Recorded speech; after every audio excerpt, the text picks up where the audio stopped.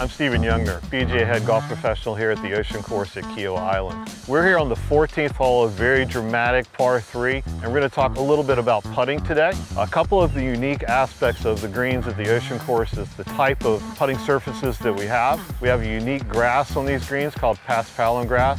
Folks that visit us that are used to putting on Bermuda grass sometimes take a little bit of time to adjust to this grass because there is no grain. The ball rolls very true, and the gravity of the green is really the determining factor on the break of the putt. This green is probably the most exposed to the wind. So what that means, this green would be slightly faster than some of the other greens.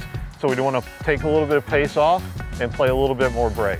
So I've got about a 20-footer here, and I think this putt's probably going to break about 3 inches to the right.